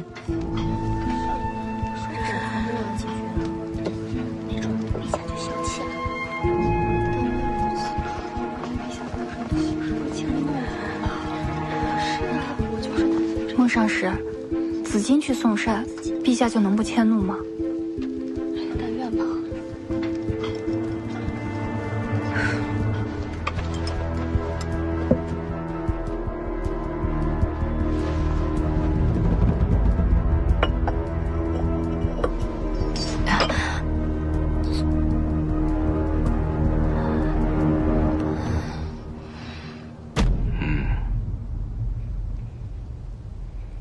陛下，我朝太祖皇帝微时曾遇亳州旱灾，幸得善心人白菜豆腐汤度过饥荒。今日上元佳节，奴婢斗胆献上此膳，请陛下品鉴。陛下，太祖皇帝在时，每日必饮这道珍珠翡翠白玉汤。这日子久了，宫里再也见不着了。依我看，不如吩咐下去，把这道菜列为御膳定例，也好让皇室的子孙铭记祖先创业艰辛，不忘百姓生活的疾苦。好，就依此例，传谕百官。是。陛下，这道桂花皮丝是取材上好的皮丝与蛋黄爆炒，色泽橙黄，宛如桂子，还可滋补益气，消心烦气闷。这道白玉藏针，内藏乾坤，清鲜素雅，嫩香可口。这道橙蟹适合橙香与蟹鲜，纵非时蟹赏菊之际，一生新酒菊花，香橙螃蟹之性，实则畅美之至啊。湖上时做的鸳鸯鱼扇固然精彩，可这道金龙吐丝，根根银丝皆是由鲜嫩鱼肉制成，此扇更有通利五脏、补虚益气之效。陛下若是用上一口，怕是在放箸之前犹未觉金盘已空。奴婢多言。行了，说完就下去吧。是。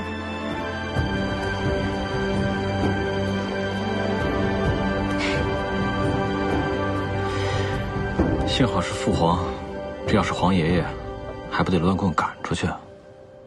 哼哼，瞧瞧这等吹嘘，真的要尝尝，到底是何等美味。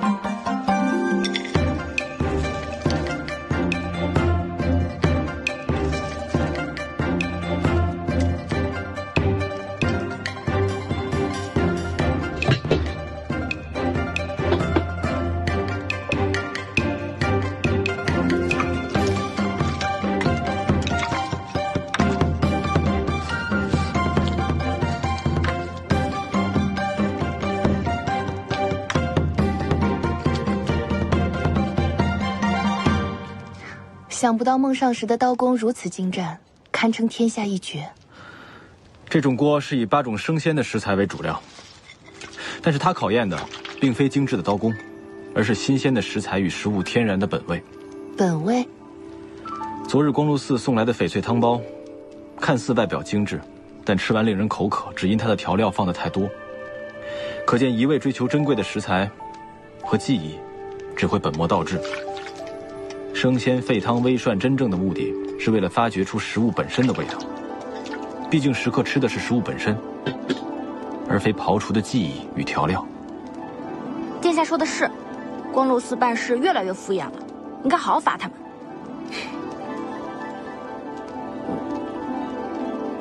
我是不是又说什么傻话了？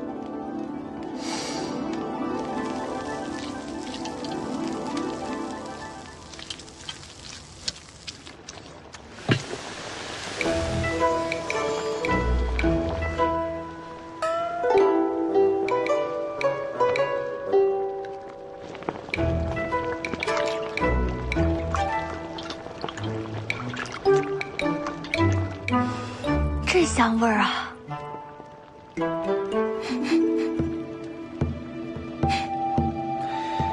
真是不禁夸，玉味何时同川味搅和到一块儿？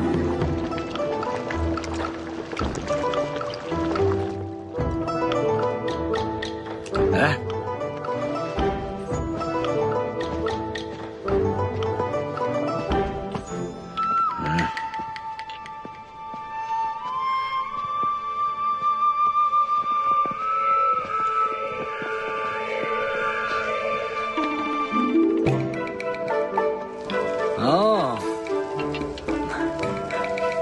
陛下，此扇源自周代八珍，名为刨豚，要在猪肚内填满了枣，再以芦苇和草泥包裹，以猛火刨之。接着去皮抹料，入鼎隔水蒸3昼夜即可食用。奴婢以为，此法虽然保持了食物的本味，但是失之繁杂。今试以新法，以木炭慢火窑烤，滋味更胜从前。陛下，听闻这乳猪经过炙烤之后，色如琥珀，入口皮脆肉嫩，鲜美异常，臣弟也非常期待啊。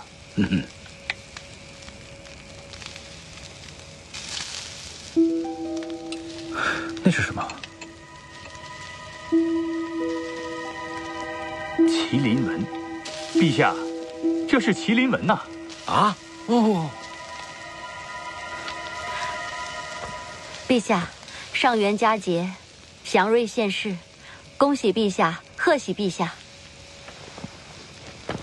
恭喜陛下，贺喜陛下！胡上使，为了准备这个乳猪，你费了不少心思吧？他们是讨朕开心，这个猪啊，可能什么图文都能烧出来。陛下英明，此扇经改良之后，就叫图文乳猪。来，免礼免礼。谢谢陛下。太子妃，万一跑猪不小心，猪身上烧出个金漏纹，该怎么办？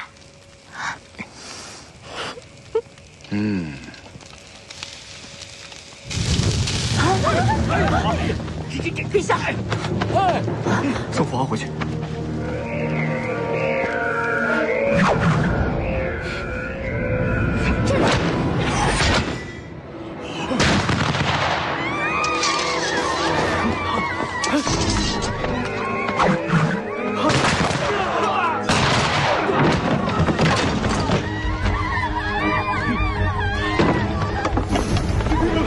主要放走了刺客，跟我。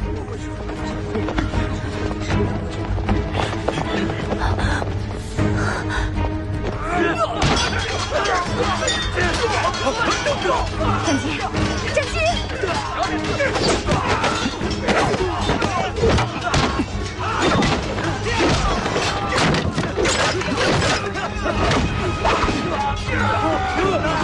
快救驾！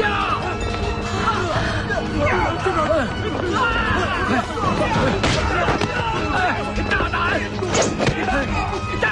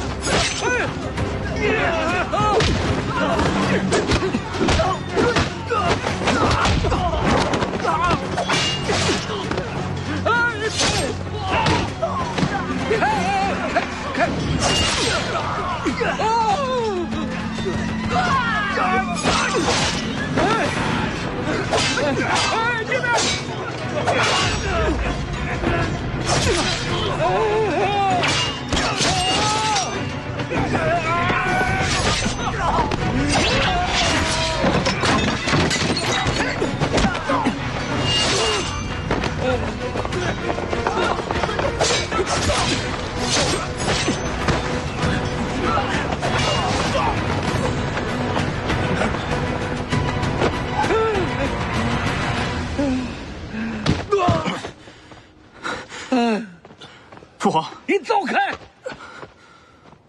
等你来救驾，朕命以休矣。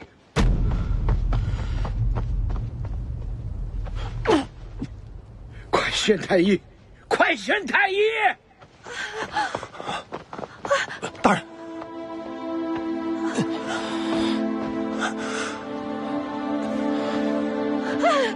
陛下！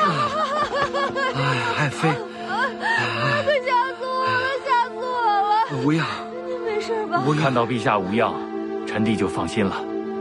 回宫，扶朕回宫。慢着点。殿下，你有没有受伤？站起。没事，送母后回去。是。走吧。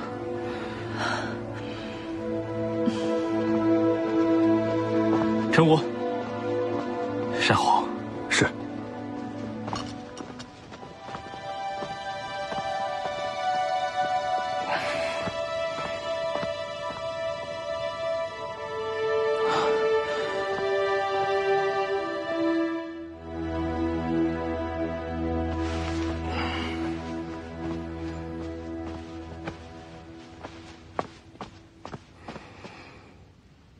殿下，你受伤了，我现在就去禀报。站住！殿下，母亲今夜已经受到了惊吓，不要再让她担忧了，去找圣爷来给我看看就行了。好，我现在就去。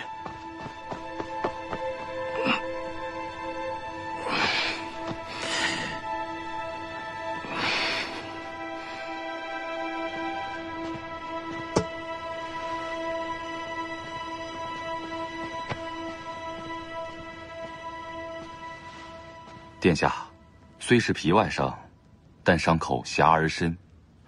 待会儿，臣为殿下开一副止血补气的方子。还有，下半夜估计会发高热，小心伺候着，绝不可大意。哎，袁公公，夜宵到了。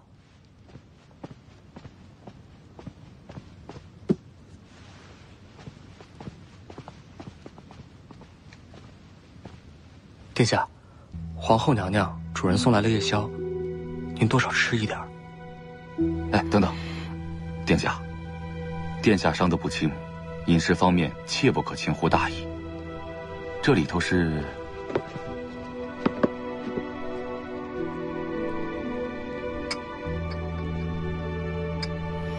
怎么了？啊，殿下，这里面有一碗白粥。还有一份桃酥补血糕，另外还有2份清淡的小菜。桃酥补血糕，又温脾胃又补血，好，这个好。坤宁宫知道殿下受伤了吗？